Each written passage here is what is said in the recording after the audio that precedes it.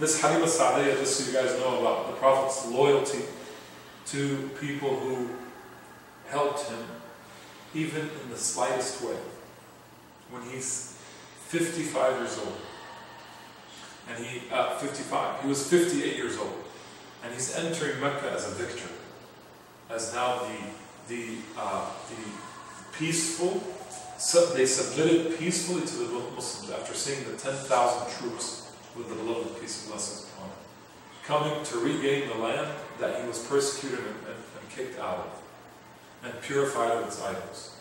And as he enters, a woman that he sees, she comes up to him on a cane, as the hadith is narrated. And she's coming up to him on a cane, and he looks down, and as he sees her face, they tell him who she is. And he says, Ya Umma, oh my mother.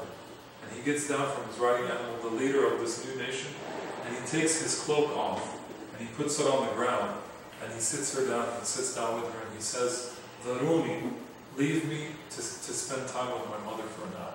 He hadn't seen her since he was 5 years old.